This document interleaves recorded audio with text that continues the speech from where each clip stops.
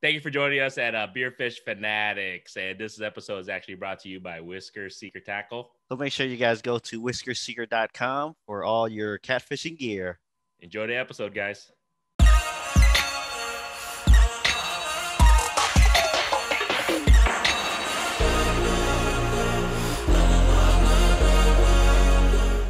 right, everybody. Welcome to another episode of Beer Fish Fanatics. This is Grandy with Ma Pop Fishing. We have Is Kit with the Fishing Kit YouTube channel.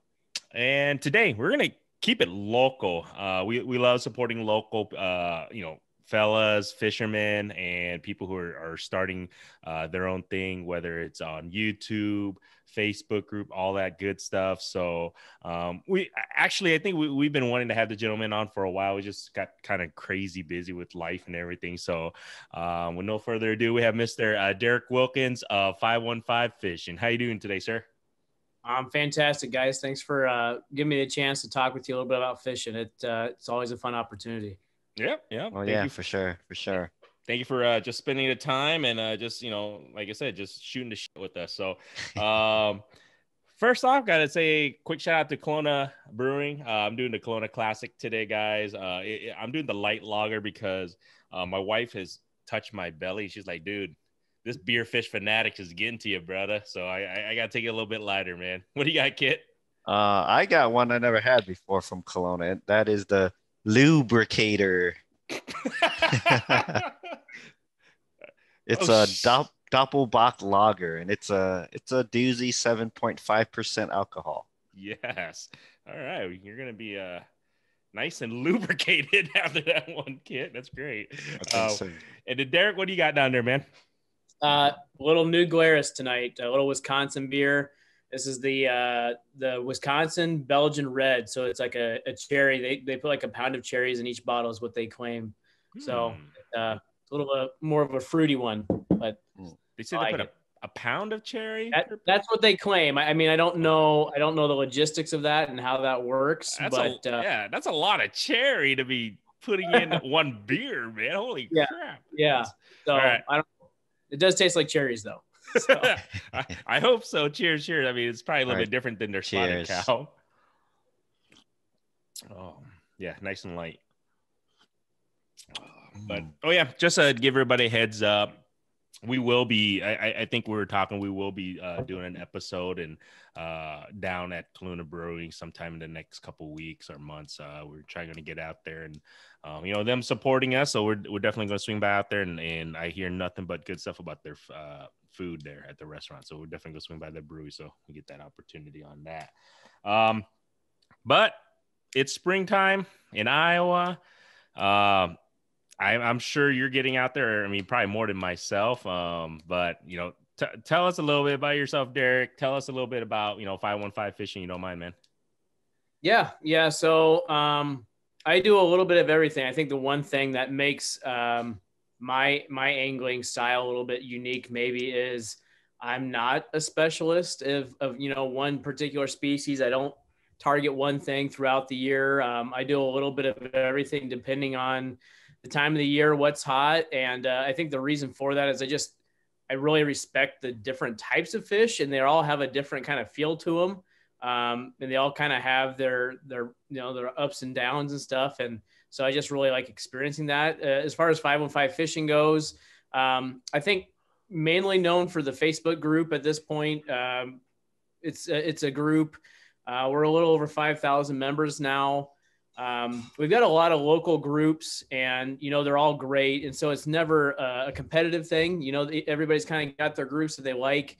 I think the one thing with 515 Fishing is I'm always trying to keep it fresh and keep new things on the page, and we're always trying to just do some different things so that it doesn't become stale. We've done some different raffles in the past that we have a select group of people on there really seem to like. We've done a swap meet last year. We're doing one again this spring. We've done a seminar series, kind of like you guys would do with your podcast. We did that via live Facebook, and we had Richard Grimes do that for us last month.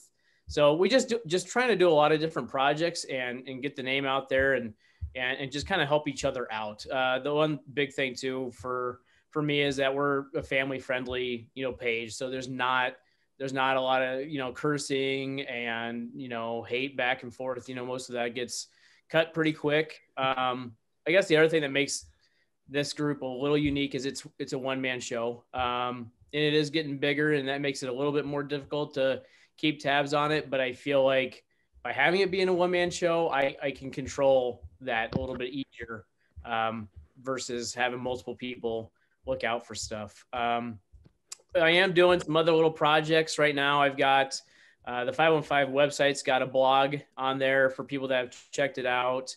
And I just wrapped up getting my insurance settled this week for doing some guiding. And so I'll be honest with you and tell you that is a new venture, and I'm a little anxious. I'm excited, but I'm a little nervous as well, because anytime you now have a client and the pressure is to get people on fish, and you can fish, but there's still that pressure of now you're on the clock and money is coming your way and putting people on fish. So I'm excited about that, but we'll see how that goes, especially in central Iowa. Nice. Is there any particular species you're going to target with that? Because I know a lot of guys, they're kind of specialized with like 2 or 3 species. Yeah, no, I think the biggest thing for me will be kind of based around the different spawning times. With the crappie spawn coming up here soon, it makes it an easy shore targeting fish. And so I think my focus is going to be more on techniques and places to target these fish and get it on that way.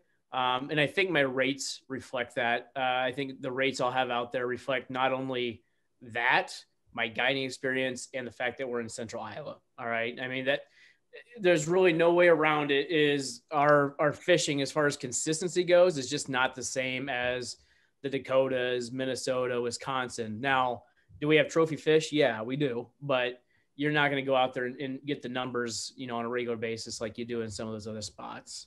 So we'll see. I'm looking at crappie in the spring. I'm hoping to do some drifting for cats there in the summer. That's always a blast. And I think I'm anticipating that ice fishing will probably be the busiest for me, just because I know there's a lot of people out there that don't want to go out and buy all the gear, but they want to have that experience.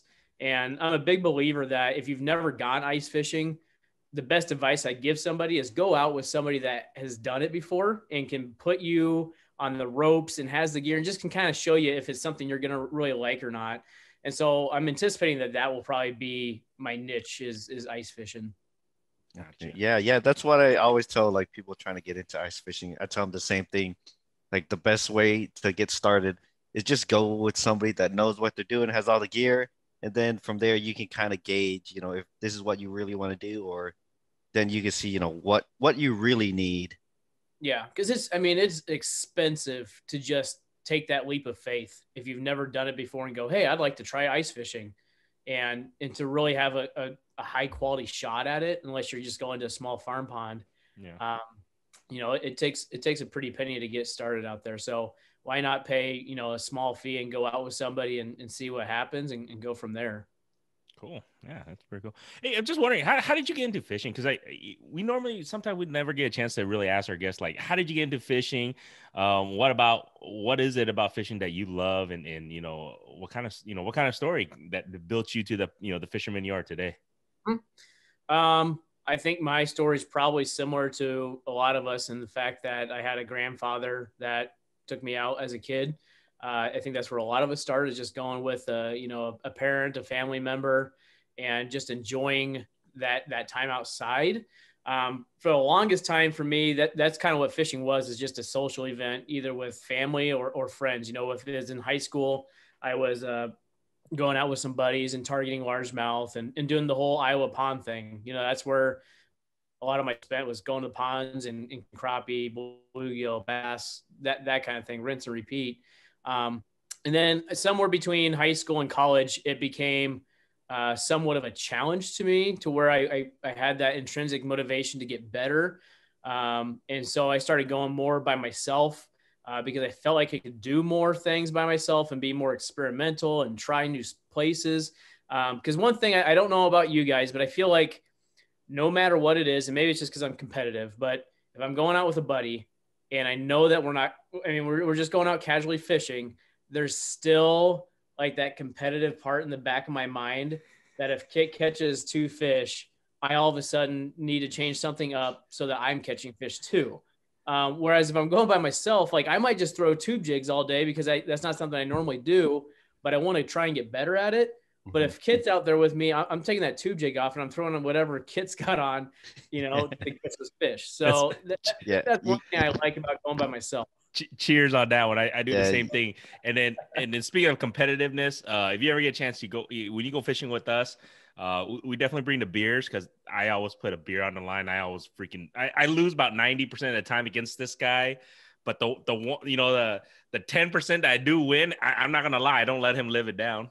No, he doesn't. But you better bring your A game if you're gonna fish against me. I like to hear. But no, I don't know. And I like to Big Creek is obviously the backyard lake that I like to fish, but I kind of like to travel anywhere between an hour and a half within the metro because there's just a lot of bodies of water out there that people don't fish. That get overlooked, and I think there's a lot of nice fish that people overlook out there, and it gives you a chance to get out there where there's less pressure. So yeah, for sure. I think an hour and a half, it's kind of far, but it's not terrible. You could, especially during the summer, you could it might be a stretch if you got kids and stuff, but to make that trip after work is feasible. Unlike like some places like his brother-in-law's out in Colorado, they got to drive far just to go fishing, like way out of the city, 2 hours. I guess 2 hours isn't that much longer than an hour and a half. Come on. Yeah. But they have a lot of pressure there, so that's why they have to go further because where they're from, they live in Denver, Colorado, and a lot of the local spots that as soon as everybody hears about, it's a bite right there locally, it's done. The pressure there is ridiculous, they say. So they typically drive very far. Actually, sometimes they drive 6 hours to go to another state and just to fish. We're lucky, I think, in a way, because Iowa's got, like you were saying, we have an abundance of bodies of water just within 1 hour of central Iowa.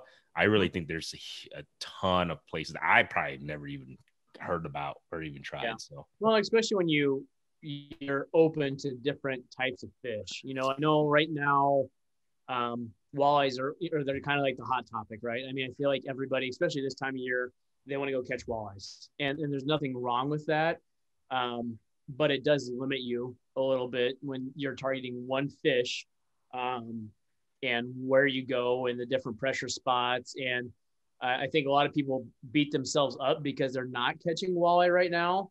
But the fact of the matter is they're one of the tougher fish to catch. it doesn't really matter what time of year it is. They're just a little bit more of a finicky fish, And so for somebody that's more of a casual angler or a weekend angler, I think it's easy to beat yourself up over not catching a bunch of walleye in the spring. I don't know. Facebook pictures show everybody catching walleye but me. I must be going to the wrong spot though, because I'm just like, damn, man, everybody keeps posting all these monster walleyes in central Iowa. I'm like, can somebody show me a spot, please? I don't know. You might cause some drama if somebody shows you. Speaking of walleyes, is targeting right now? What's your fish species right now? It has been basically since ice out. I've had a couple trips for the ice out cats because I feel like that's always fun and that's a brief window. And it's a good change up, when you're not going walleye fishing because I can only speak for myself, but there's skunk days. And it just is what it is when you're spring walleye fishing. You'll go and you'll have a nice day. You'll go and maybe catch a few and you'll feel like you're a really good angler and you know what you're doing. And then you'll have a 3-day cold streak and you won't catch crap. So mixing it up with the ice out channel cat is fun, but I would say predominantly right now, yeah, it has been walleye and maybe pike on the occasions I can get up and fish the Iowa River a little bit more. I love pike just because they're so mean, kind of like whitebirds and stuff like that. The crappies right now, when they're still kind of in that transition time, I like to wait till they get up there closer to shore and then just smash them. They're just easy pickings. Yeah. What do you think? What do you think about what is it about central Iowa and fishing? what I guess you say what differentiates us from other states or other locations? I'm just curious. What do you feel that we're different from anybody else? Pros, cons. I know there, we don't have the huge monsters of, specific species or anything, but I mean, I don't know. To me, I feel like we have a good variety of fish, but I mean, what do you really do think that it differentiates us from, like, let's just say Chicago or, Kansas or Illinois, you know what I mean? That's a tough question, having not being like a biologist in the area. I guess my assumptions would be the number of natural bodies of water that we have. And, you think about when you talk about like Chicago, Milwaukee, that area, you got the Great Lakes and those larger river systems that feed into those, and the number of forage sources. And you even think about like the Dakotas with the sloughs and the freshwater shrimp. Seems like our forage source is shad. Yeah. Shad and maybe some insect larvae and stuff like that. The other thing too, with Iowa, is the water clarity is one that gets brought up a lot. How that affects, fish reproduction, I can't really say. I mean, there's the debate about walleye in our river systems seems to be a never ending conversation on the fishing groups, whether or not they actually reproduce. So I still couldn't tell you if they do or they don't. I have no idea, because one person will come out and say they do because I talked to this DNR officer and they said that they do. And then somebody else will say, well, I talked to this one and they said that none of them do, so I think that's tough. I think the one nice thing though with Iowa is, to your point, the variety that we have. And I know we were talking about wipers a little bit, before we got started. I think that is maybe one of the highlights of central Iowa, anywhere an hour north or south of the metro. There's some pretty good wiper fishing. And I don't want to say that's unique to central Iowa, but I feel like central Iowa maybe has some higher numbers than some of those other areas that we mentioned. Yeah, I feel like in our area they stock it pretty extensively. It seems to be like the number one fish that stocks. I guess aside from walleyes would probably be number one. How about catfish? Did they? Yeah, channel cats though. Channel cats too, right? No? Yeah, I don't think they stock them in the sheer numbers. I think they just stock bigger fish and less of them. Gotcha. Yeah, every year. Yeah. Well, we'll have the Iowa DNR here on soon again, so we can ask. We'll ask him, and we'll just drill the shit out of him, Kit. Yeah. He'll be like, "All right, you nailed it on the head, Kit. Thanks." No, I don't claim to know everything about fishing, because I'm not a biologist. I'm just talking out of my ass. One bad thing, I feel like, having fished so much more seriously over the last, 15 years or so, is I feel like my love of largemouth bass has decreased every year. And it feels bad saying that, being an Iowa boy, with ponds and stuff, but it's just not, I don't know. It just doesn't do it for me much anymore. Like, do I still get a rise out of catching a 5 or 6 pound bass off of topwater? Yeah, that's still fun. I mean, it is, but it just doesn't do it for me anymore, and I feel bad saying that, because I start to feel like a snob, like one of those fish snobs, because I've got some buddies that are from Northwest Iowa and Minnesota, and they are walleye snobs. There's no way around it. That's all they want to catch is walleye. And if they catch a big wiper, they just, scoff at it and throw it back, or they catch a catfish and they're like, oh, that's junk. All they want is walleye. I feel like that has become me for largemouth, and I feel a little bit bad admitting that. Don't feel bad. Okay, it's okay to talk down on bass. You're on the right podcast to say that, because you get smallies though. Smallies are good. I'm game with smallies. I don't have a problem with them. The largemouth, the greenbacks, just not. Don't do it for me. I feel like bass, other than bluegills, they're probably the lowest barrier of entry when it comes to fishing. Yeah, because they're really accessible, and I think it was Jeff Capaska that said, like, they're easy for kids to handle, because they don't have like sharp spines, and they don't have teeth, so they can't really tear you up. If little fish can just grab it, and then they'll be okay. And they're stocked everywhere. So I think other than the bluegill, they're probably the most common fish we have. Well, the tough thing for me is, as I run Urbandale High School's fishing club, and so a lot of the kids are bass anglers. You know, they're throwing their bait casters, they're watching John B, and they're doing Guggen squad stuff. And so they want to go catch big largies. And they always ask me, well, why don't you want to catch largemouth? And I said, well, it sounds really insensitive, but I just think they're kind of stupid. You know? Hey, they're green carp. See, there's a reason why they call it the green carp, right? There's so many bass baits out there in my mind because there's so many ways to catch them because they're not real picky. You know, like most days out of the year, you can go and find a little corner of a pond, throw a couple baits out there, and the chances of you catching a bass are pretty high. So I'll end my rant on largemouth there. Yeah, it's okay. Don't feel bad around me. Just tell those high school kids that listen to our podcast, they'll be like, hey, we should try catching whitebirds and catfish and stuff more often. And they can get some tips from us. So, granted, we don't have the Gooden guys on here. We tried. Tried. But I don't know. I still respect those like top level anglers that, you know, they're all into the tournaments and stuff, because that's a whole different ball game. I agree. I think once you get into the tournament, it's like you said, it's not just going out there just to catch fish. They're targeting size, the amount of, you know, just the amount. They know what they're doing, and it's different. Well, and going on a big lake and catching bass is way different than going to a farm pond in Ankeny and catching bass. Very true. That takes planning, decision. Oh man, just when we had a lot of the tournament anglers we had on our podcast, I mean, just the stuff that they go through and how they plan and prep for it, it's pretty intense just to kind of hear what they go through. So it's pretty cool. So nothing bad about largemouth, but we agree with you a little bit though. Sometimes it's overrated here and there. I will say that I caught 2 bass over 20 inches through the ice this season, and that was like fun. I ain't gonna lie. Oh yeah.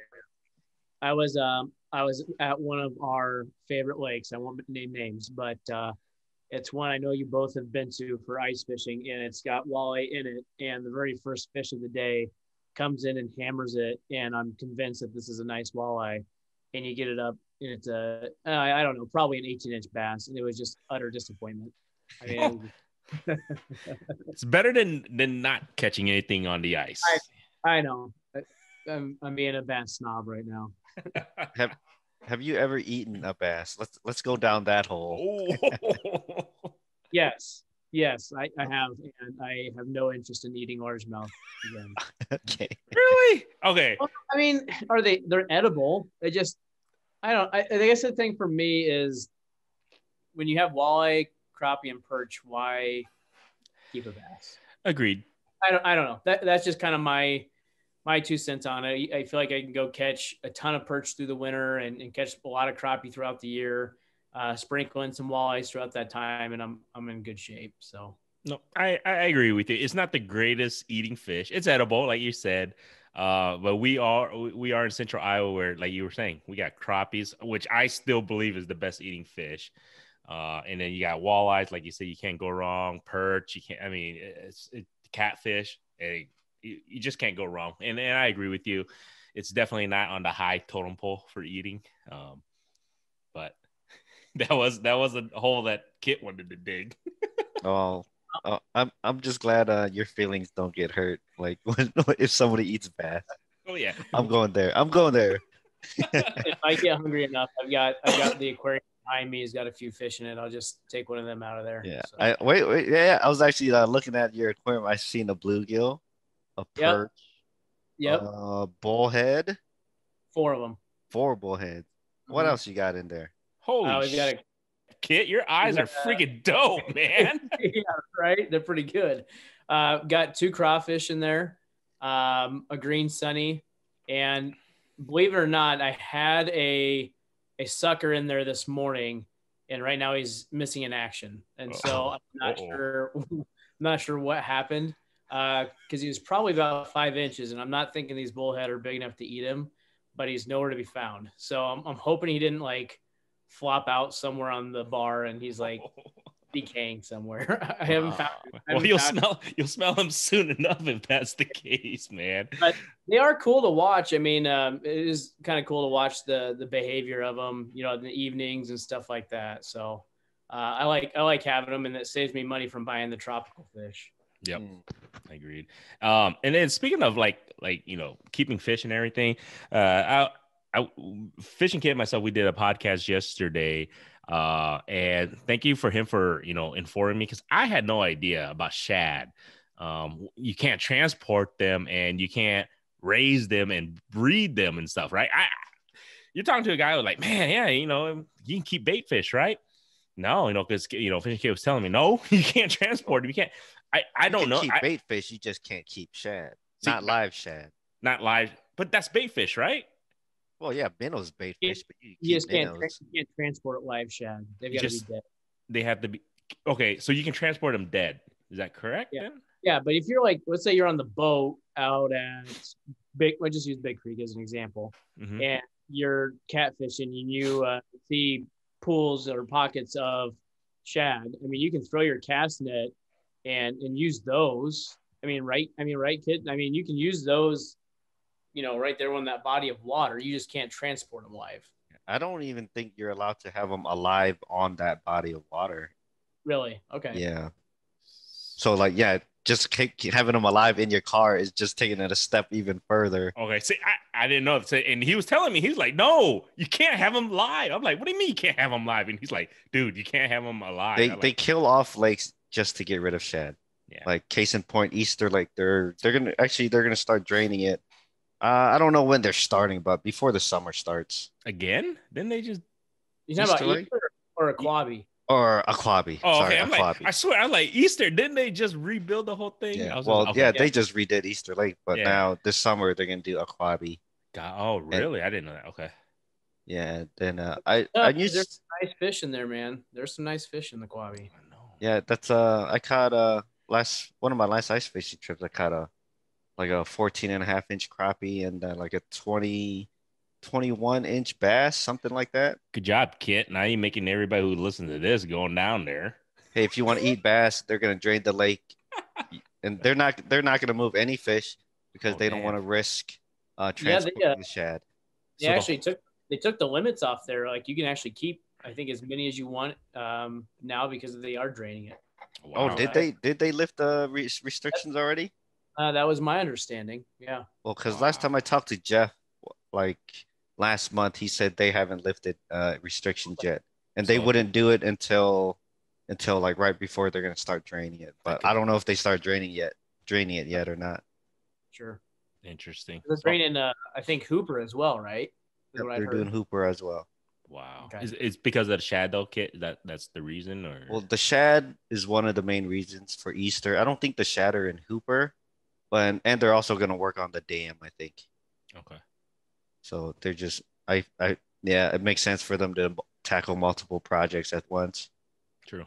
But like I said, man, shout out to you for letting me know about that. Because no, seriously, I mean, I don't know. I mean, I'm assuming a lot of our listeners from Central Iowa, they probably don't know that. You know what I'm saying? That hey, if you can keep shad alive for more than 5 minutes, then you're maybe no, I shouldn't say maybe you deserve to be able to keep that fish with you. But no, I ain't gonna say it. Very true. They're pretty fragile.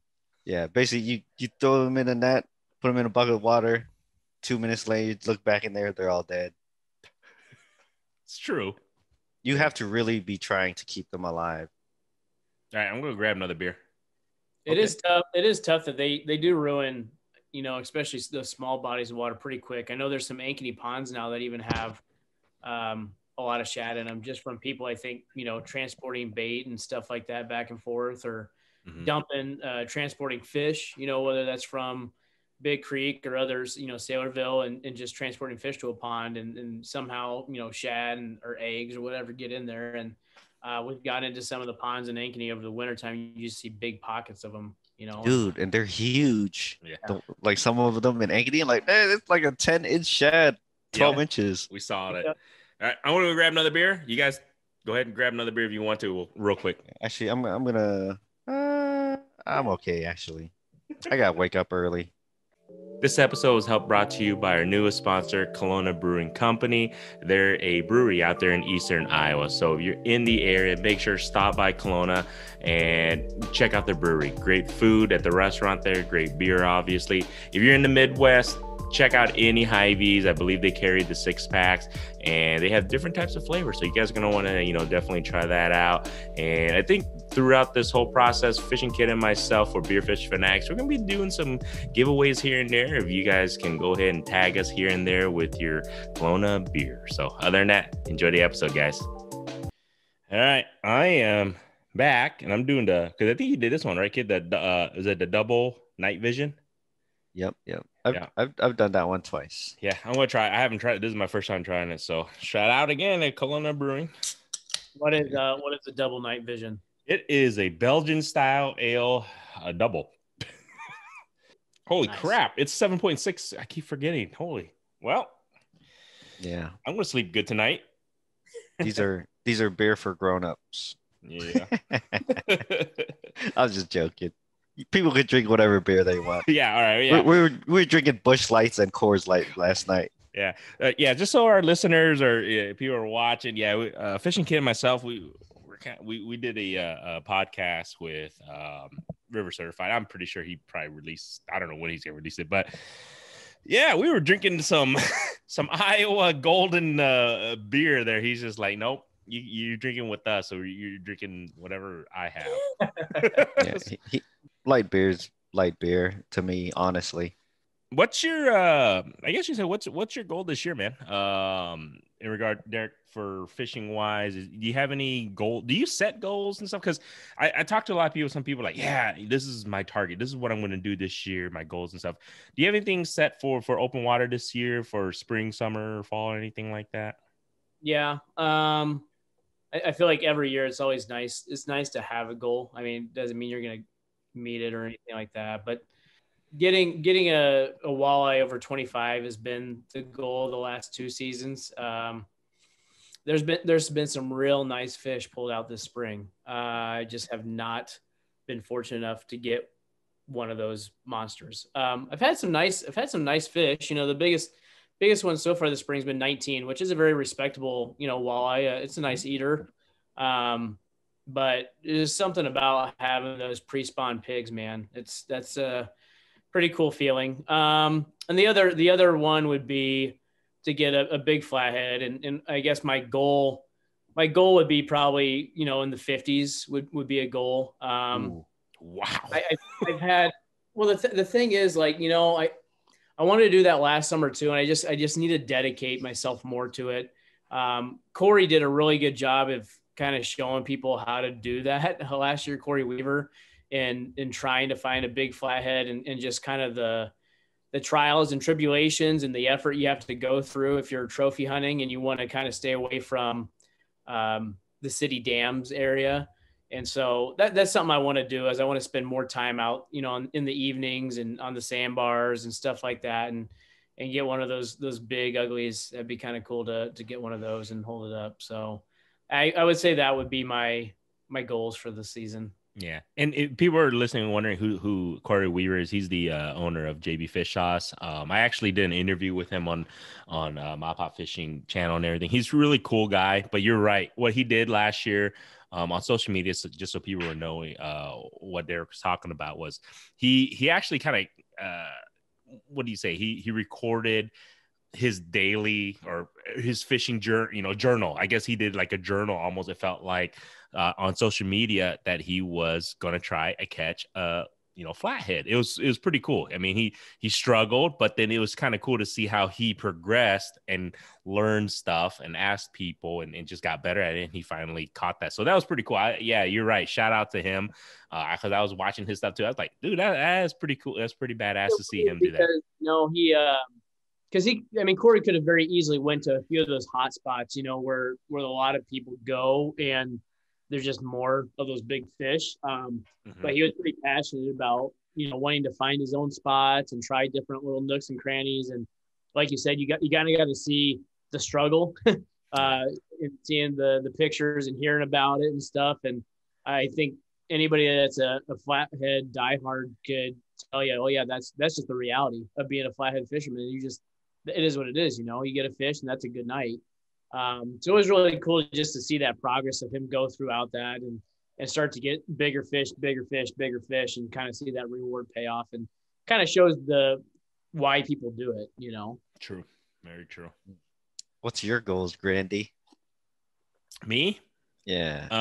I do want to beat my PB crappie, and PB crappie was 15.75, 15 point. Damn, yeah, that's a pretty good size. It was dude. This is the thing. I didn't even know that was that big because it was a couple years ago, and I was fishing with my friend Magoo, and I caught it. I was just like, hey, it's. You didn't think a 15-inch crappie was that big? I don't know. I was like, it was a 15.75. I measured it, and he's like, dude, that's a freaking monster. I was like, oh, but I would like to beat that. And then I want to be able to catch. I want to catch a nice catfish on my kayak fish. Since I finally upgraded. I don't know if we told anybody on our podcast yet, but I finally upgraded this year. I went to the pedal kayak. Did we talk about that at all, Kit? Recently, did I say? Okay. No, we talked about it on the River Certified. Oh yeah. Podcast. So Derek, I upgraded to watching him being la-di-da-da hands-free fishing. I was like, I have to do it. Are you a Hobie boy now? Oh hell no. he's not that cool. I'm not. Oh, whatever.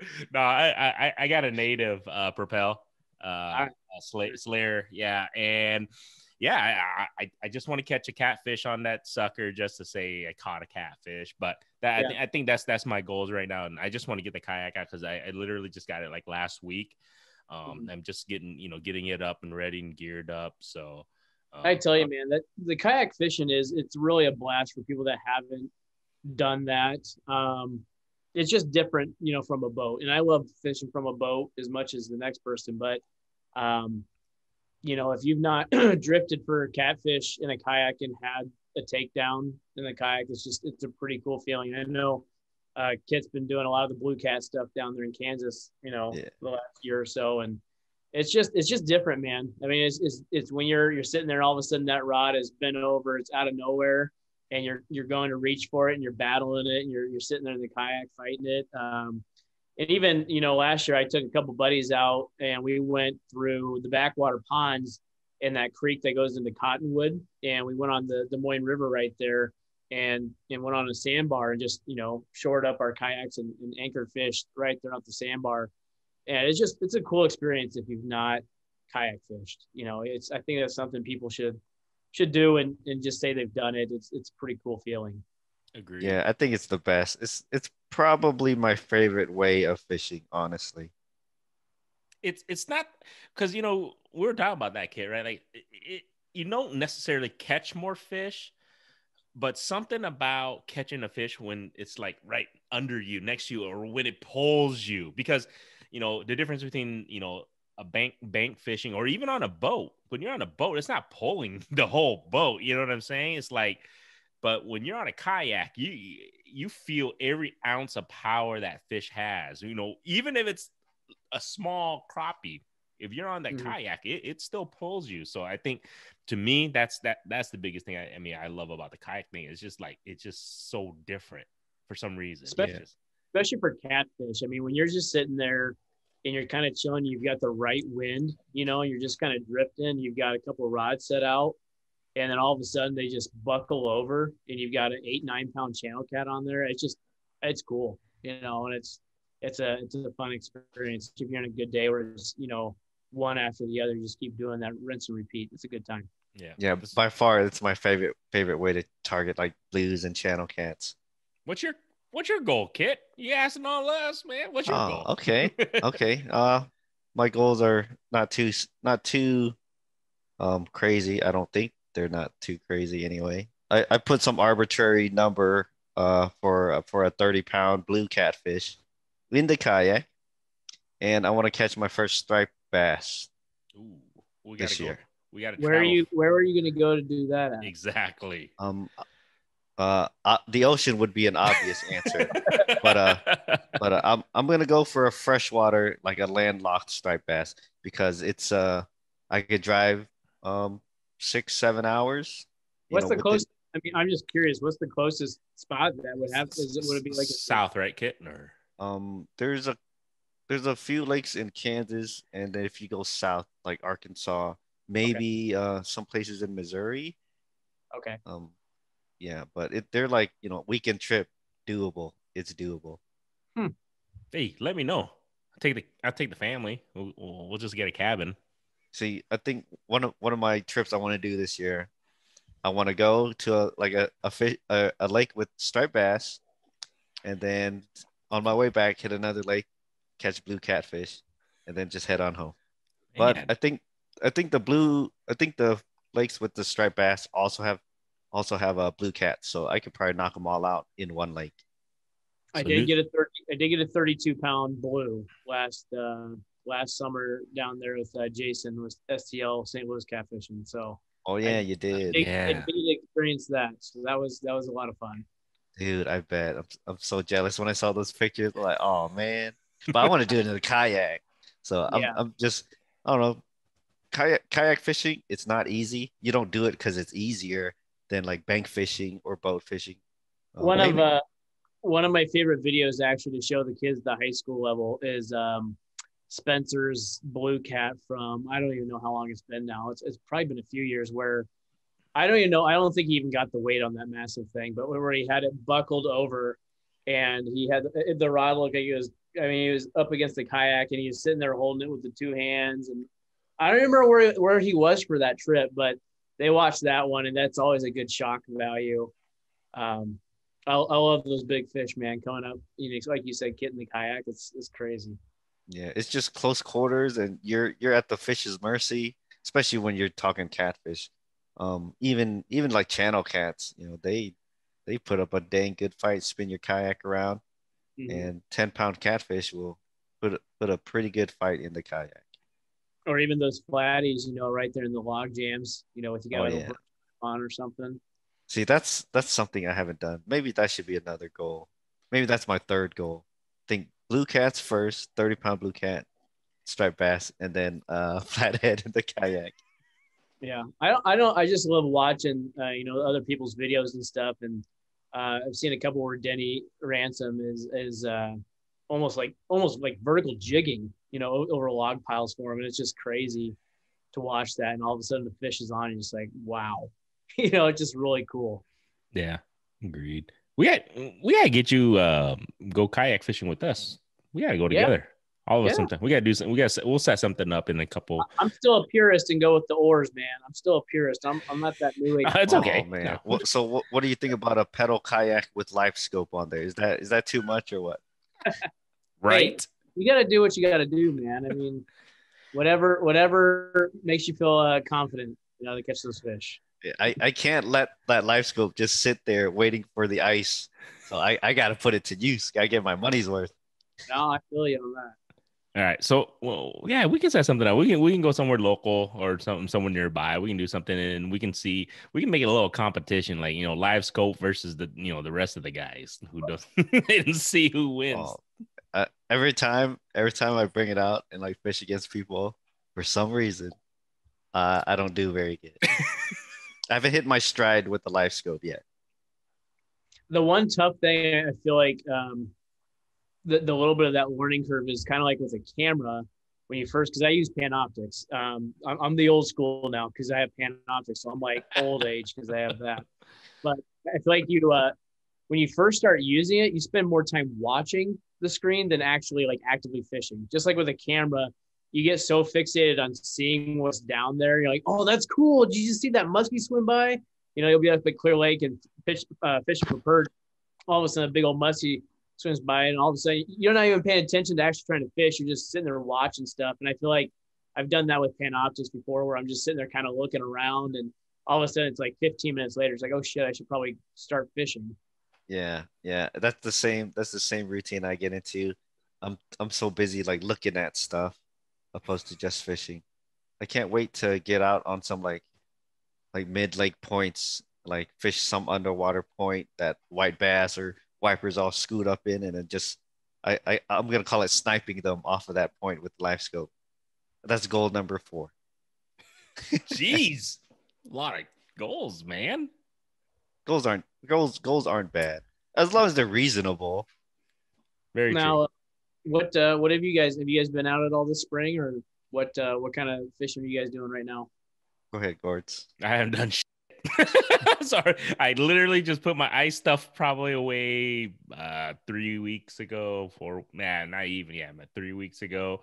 I honestly have been working to try to get the kayak, to finally get the one kayak that I wanted to upgrade to. And then like, yes, I got it. And it was just maybe last week I picked it up. And then now I got to get all the gear up and stuff ready for it. So I haven't even been out. I know, obviously, just by Facebook, I can see that a lot of shore fishermen are catching fish. So I need to get out there. But I do plan, after I have a family trip this weekend, I do plan to get out there hopefully after this weekend. I'm definitely going to get out there as soon as I can, at least shore fish for now. But then I'm definitely get that yak as soon as possible. But I think you've been out a few times since ice out, all right, Kit? I've tried the ice out cats thing. Didn't go so well. I've been walleye fishing plenty of times. That hasn't been going good either. I've taken the kayak out a couple times. It's so. So basically, to sum it up, my fishing this spring has been so. I did that one blue cat trip. Caught 3 blue cats over the weekend. I did catch a pretty decent amount of crappies, and that was my first time using the live scope on the kayak. Like we fished some boat docks, and just seeing, like pointing it towards the boat docks, even though the wind's blowing me around, just getting a glimpse of what's under there. It's like, oh, there's fish under there. So I, after being blown away from the wind, I go back, just cast in, boom, bite. I was like, all right, this is it. And then the second time I went out was with the kayak again, and it wasn't so good. A different set of docks, different lake. I think it's just too early. Yeah, I think it was just too early. The fish aren't pushed up in there yet. But I think I'm probably was a week early. I bet if I go this week. It is nice when you have that first live scope or Panoptics experience where it feels like you validated yourself for having purchased it. Because there's times I've gone on a couple ponds ice fishing, and I wouldn't bust it out because it almost felt like cheating. And so we'd fish for a while, with, when I say old school, the Vexies and stuff, or the Markhams, and after a little bit of a dry spell, it's like, okay, I'll bust out, the Panoptics, and you put it down. It's like, all right, 50 feet that way. And then you punch those holes, and then like 2 seconds later, you're pulling a fish. You're like, okay, I guess it does work, Like, so like, this is why I bought this. Yeah. Yeah. Right. It's like, that's why I spent that kind of money on that. You guys feel it's a game changer? It depends on the type of fishing. Like, honestly, with catfishing, I don't think it makes that big of a difference. Okay. Because you're not really casting towards catfish. Like, I'm not using it to like look for catfish. Like, oh, there's a catfish over there, I'm gonna throw my freaking shad towards it. True. No, that makes sense. Yeah, I feel like for panfish and for structure, it's really nice because you can scan it on a piece of structure and see those fish around it and what they're holding tight to. Because there's times even where if you're in a body of water that doesn't have a ton of structure, you might see a school of fish, 50 feet away, but by the time you go over and punch, they're scattered, and so there's times where it's not like an automatic, oh, hey, there's fish, you go over there, punch it, they're just going to sit tight for you. I feel like when you can see the structure, though, I do think it is still, quote unquote, a game changer if you want to break down a lot of water quickly, and not spend. But I feel like if you've got a body of water where you know what you want to do, what you're targeting, it's not probably as pertinent to have it there. Right. Yeah. If you're trying to look for a particular piece of structure, let's say a brush pile, yeah, it's so easy with the live scope because it's in the general area, and all you gotta do is just drill a hole, just start pointing around, 100 feet this way, 100 feet that way. Very Opposed to the true. old school way, you'll drill like, I don't know, 20 holes in different directions and start poking around until you find it. Very It's true. just, yeah, just finding structure. I think that's the biggest thing. And I haven't experienced it yet, but like I think I see people like when they spider rig with crappies and they have life scope and they just chase the schools around. Good. I mean, just I think that's good for people who are thinking about it or who don't know too much about it, about live scope. They hear about it and they just see the price tag. They're like, "Whoa, is this going to guarantee me catch fish?" But like what you guys just said, it just depends on the application and how you use it. I guess that's pretty. Yeah, and I don't know, Kit, what you would say, but in using Panoptics myself and seeing, several of my buddies use LiveScope, it's not. I don't think it's a tool that just any angler or a casual fisherman can just grab and go out on a body water and go, I can read this and I'm going to catch fish, because there is a learning curve in getting it dialed into the settings you like, the gain, just the trails to separate all the, the fish from the clutter and stuff like that. So it's not like a Vexy where you're just going to, turn it on and like, oh, I see the bottom. Oh, I see fish. That's easy. Oh yeah, for sure. I totally agree. Because I was in these Garmin life scope groups, and every day it's like, what's the best settings? What's the best settings? Like, my unit's doing this, or I can't see this, what do I need to do? People are Go. always asking questions, what's the magic setting?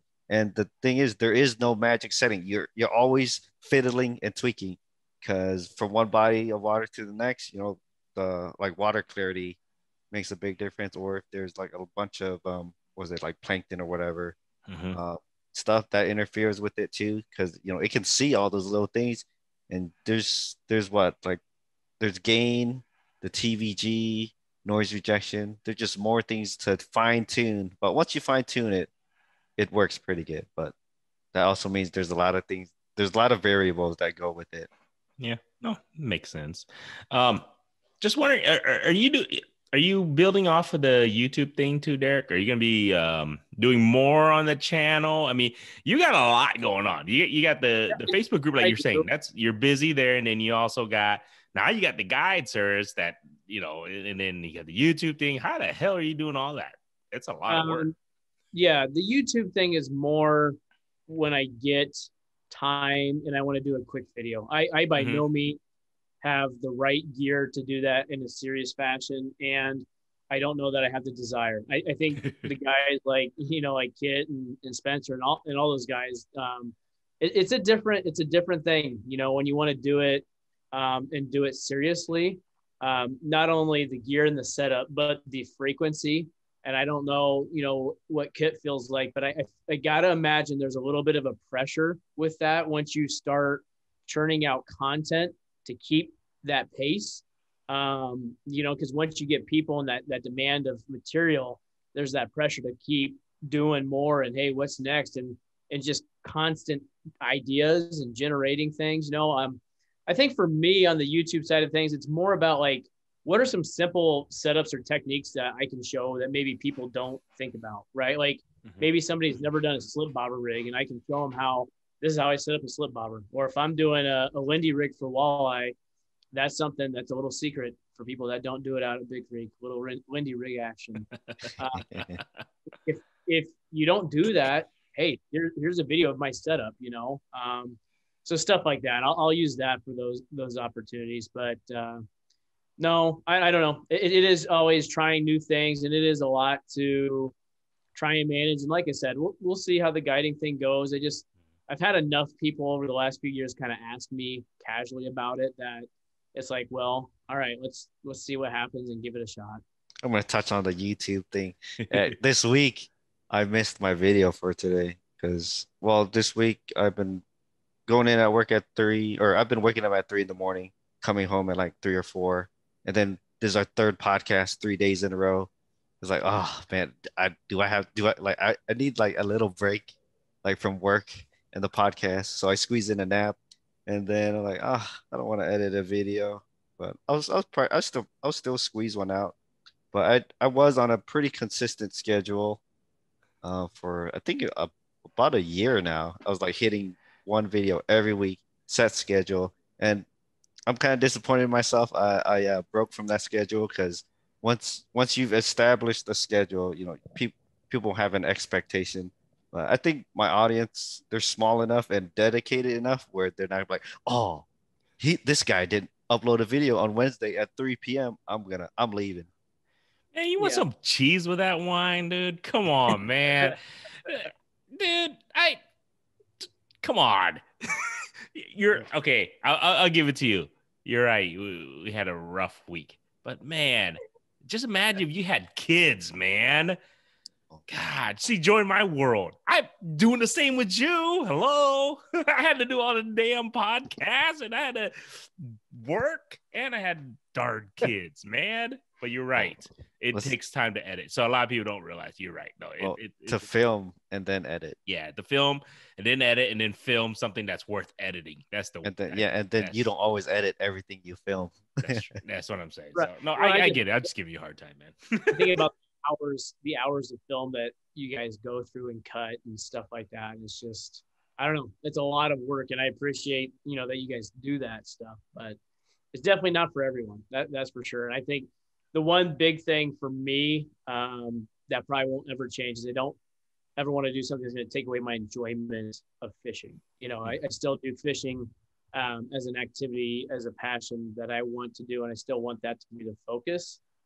So once I start doing something that takes away from that, I don't want to continue doing that. Right. Yeah. I mean, I'm not complaining that I gotta make YouTube videos or anything. Yeah, I gotta go fishing today, guys. God, this sucks. But no, I get it. No, I was just wondering because, man, I don't know how the heck you would be able to do all that and edit and, you know what I'm saying, do the guide service, which that's cool. I give you props on that because to start a guide service and to even jump into that realm, man, I mean, I don't even know what it would take in regards to skill set of knowing scouting and all that stuff, because that's even more work. You know what I mean? I think that's more work than actually taking somebody fishing, because you have to know the timing, the spot, the location, because you know that you've already obviously been to and know what species of fish to catch. So that's why I think guide service is like, that's tough. Somebody's paying you, so there's a certain expectation there. Yeah. Yep. I hear you. That's just be like, I don't guarantee fishes. I just guarantee a good time. That's what Spencer said. This might be something that other guides would frown upon. I don't know, but I do have a skunk rate because I here's the deal. I'm honest with myself, you know, and I realize that there's gonna be tough days and there's gonna be times where people want a specific fish. You know, like, hey, I want to go out for walleyes, and that's just what I want to do. Let's go walleye fishing. And I'm just going to be point blank and say, hey, we can do that. And I'm going to bust my ass for you for the time that we're out there, but I can't guarantee it, you know? And so I did put a little caveat. There is a skunk rate on there for people, you know, to, hey, take a risk and come out and let's have a good time. And I'll cut you a deal. I mean, could you argue that hurts me long run? Yes, but I'm not doing this for a living. You know, it's more just another opportunity for people, if they want to spend the money to do that, to go out and maybe learn something and hopefully catch a fish while they're out. Or 20, you know, that'd be nice. Yeah, or 20 would be nice. Yeah. Oh man. Is that a things guide services do, or is that, where does that come from? The skunk thing. It came up from, so what I do every open water season and every winter season, I go on a trip. And every time I go on a trip, I go with a different guide. So I've been to Devil's Lake. I've been to Mille Lacs. I've been to Lake of the Woods. I've been to Milwaukee. I've gone to a lot of these places. And anytime I go, I hire a guide, you know, and every single one is a little bit different, you know, and the memories are a little bit different. And so I think it is just something to me that felt like was important because I feel like no matter what, when somebody's going on a guided trip, there's expectations and there's hope, right?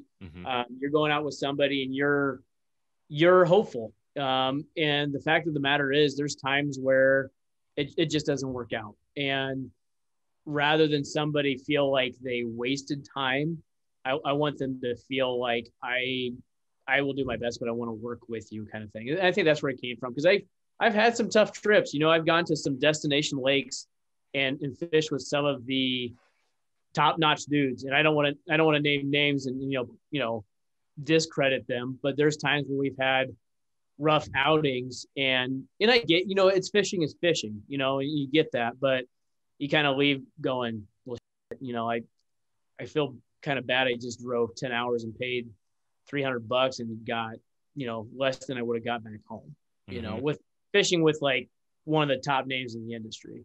So I don't know. I think it came from that and just going to a lot of places and fishing with a lot of people.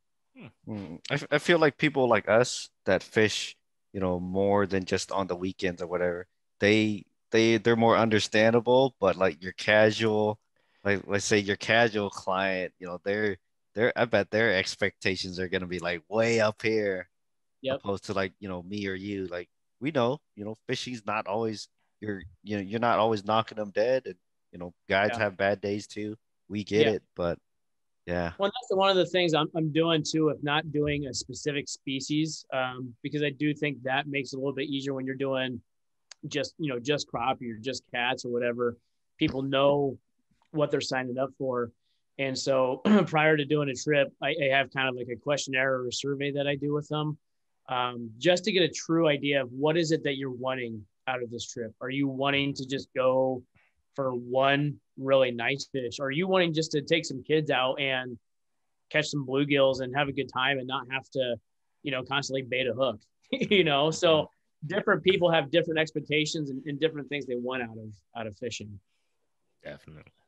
No, you guys are spot on in regards to that. Cause if you don't look, if I was going to pay for a guide service, I got my kids and my family, I take them. Yeah. I'm going to have an expectation now. I want to catch a lot of fish, but you guys are right. It's just not, you just don't know, man. That's why they call it fishing.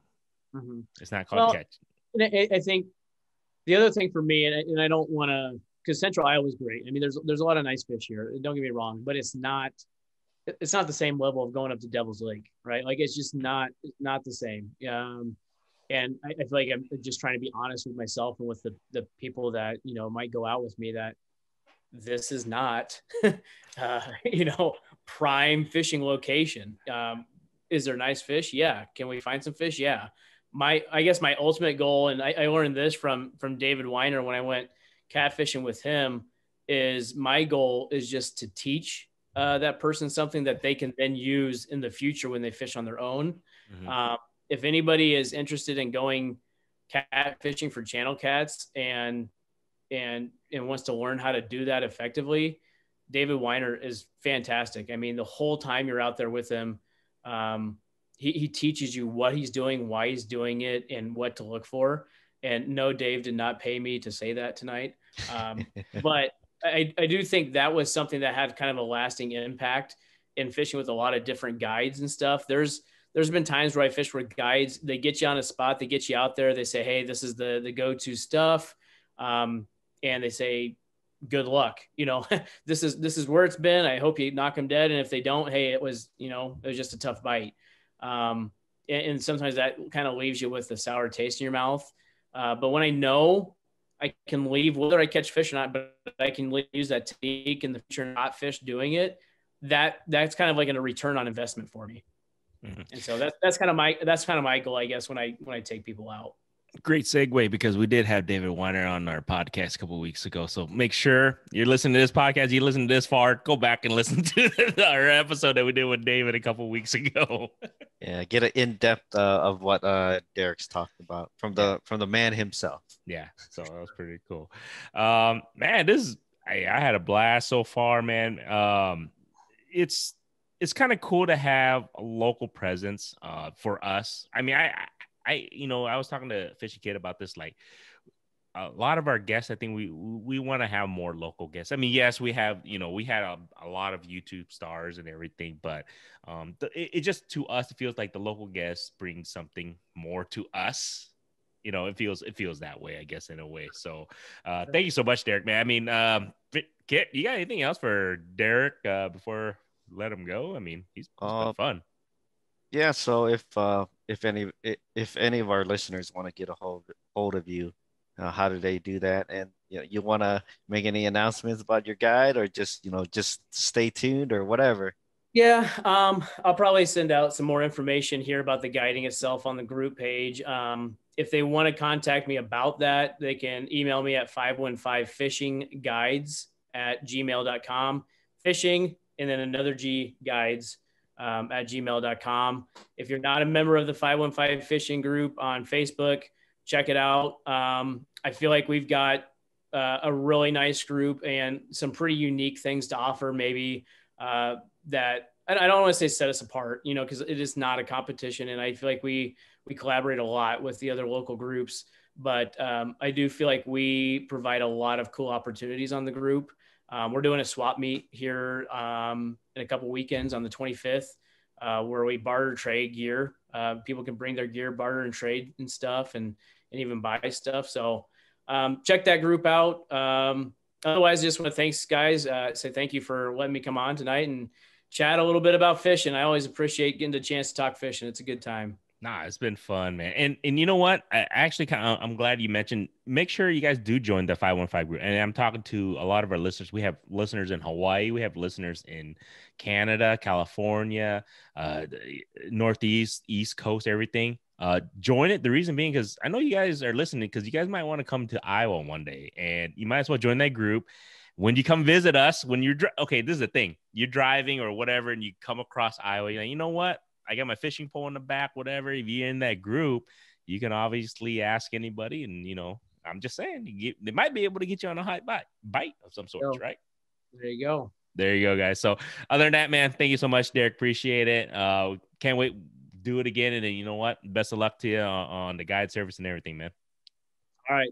Thank you, fellas. Appreciate it. Yeah. Thank you, Derek.